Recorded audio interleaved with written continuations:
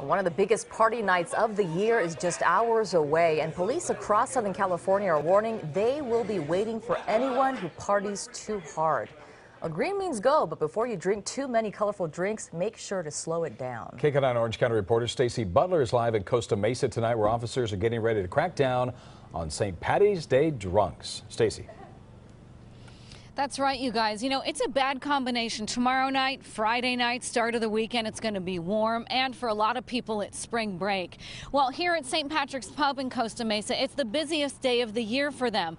But police say it's one of the deadliest days of the year when it comes to drunk driving crashes. This year, they hope to change that. It's a Friday night. It's going to be hectic. It's going to be crazy. St. Patrick's Day is one of the busiest days of the year at Irish pubs across the Southland.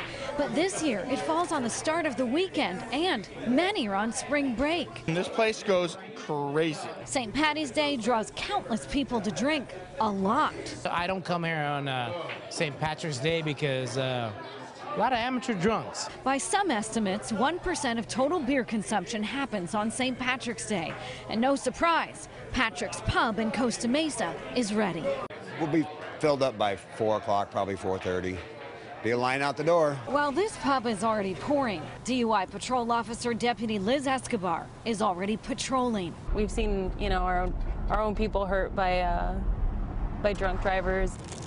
Tonight, she's gearing up for what the Orange County Sheriff's Department expects will be such a busy night. They plan to double up their patrol officers for the lucky day. We're going to be out looking for you, that's for sure. Being a long weekend, they're going to be out Friday, Saturday, and Sunday night. These guys plan on hitting the bars early tomorrow night, but they won't push their luck. I drive here and I lift home. It always just takes that one split second to make a bad mistake, so it's better to be safe than sorry. Yeah, that's right. And deputies remind all of us that a DUI arrest, jail time, and fees can add up to more than $10,000. That's the latest from Costa Mesa. Back to you guys in the studio.